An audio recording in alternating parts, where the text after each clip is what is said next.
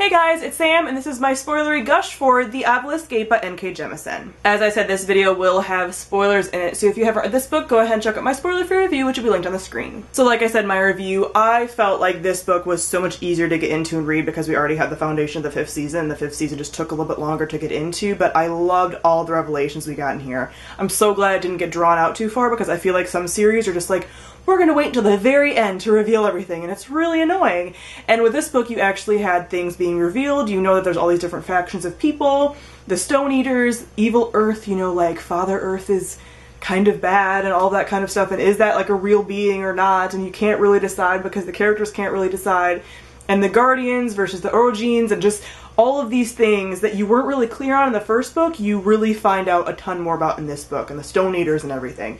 So I was very excited to learn all of those things, and I feel like it all came together really, really well. Also, the characters I just love. I mentioned in my review that I do feel at a distance at some point because I do feel like I can't get fully connected when I know that bad things are gonna happen to them. Like, Asuna has a horrible life, and I just like can't, like, I love her, but when bad things happen, like when Alabaster died, I wasn't like devastated in the way that I feel like I should have been because I've been keeping myself at arm's length from the characters. Even though I love them and I want them to succeed and I pull for them and everything, it's not the same kind of emotional attachment because I just like, I've known from the beginning that bad, horrible things are going to happen to them. So I don't let myself get too attached so that I get brokenhearted. But I really liked having the dual perspective of her and her daughter kind of being formed into this different kind of person, this more ruthless person, this person who might be at odds with her. Like, I love how this whole series pretty much revolves around female characters being in charge, being badass, like, and Asuna being just like this warrior goddess. Like, I just love her. I mean, I just love how now that we've kind of gotten past the first book and this like kind of segmented into 3 parts person revelation that you have at the end of the 5th season, you really have her getting to like explore all the things she's gone through as like a complete human being, right? Because you didn't really get her referencing her past in the last book because that would have spoiled everything.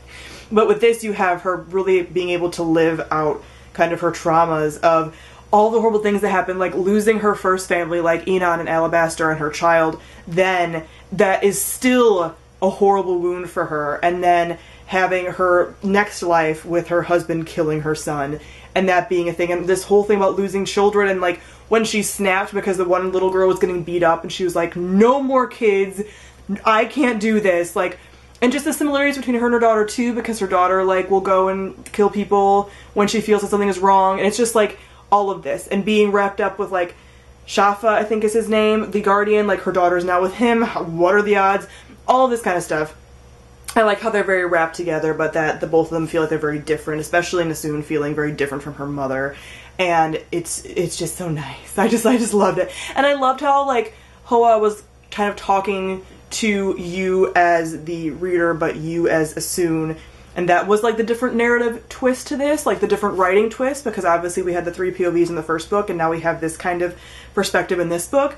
And I really like that as well, because he kind of foreshadows things, and that's really cool. I just liked all the characters. I liked, like, their little calm, and then how it fell apart again. Like, Asuna can't have a good life, and that's why I can't get attached, because she finds another little calm, and she's all, like, happier, at least temporarily, and then that falls apart, and it's just really awful, and I can't get too connected. And then when she, like, her love for Alabaster just like hurts me because you know about their tumultuous relationship, and like he is mad at her for killing their child but really saving their child, and like all of this stuff, but they love each other so much and she loves him so much, and it just hurts me when he died but then came back, right? He's like a Stone Eater now, right? Like, what does that mean? He's back. He's made of Alabaster.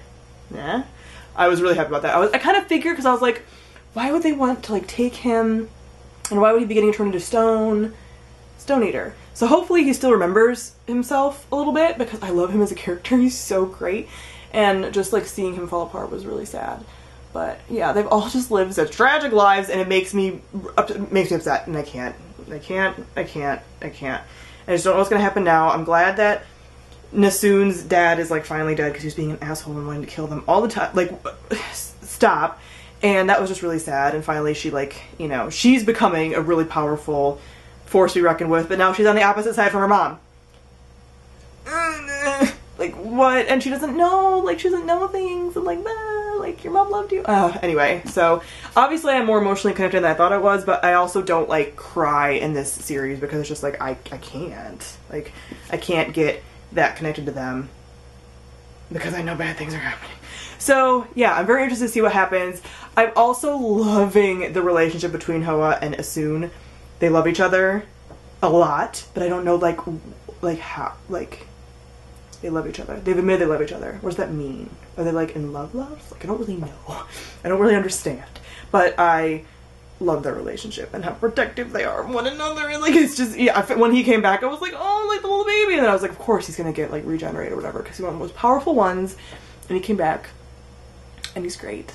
And hopefully they all win the day. But I'm pretty sure they're gonna win the day in a very like horrible way, which thank God, because you know how I talk about my finales and not pushing it far enough. Like, I have no fears that this finale will push it far enough. No fears. But I also am a little scared because that means they're probably all gonna die, like fiery, horrible deaths, and it's gonna be really sad. So it's why I'm keeping myself at a distance, because I know it's gonna happen, but I'm excited because, like, finally take it there, you know? So I feel like they're all gonna go out in like a very Mad Max fiery roar, and I'm ready for it. So I think I read this series at the perfect time. The next one's coming out very soon, a couple months.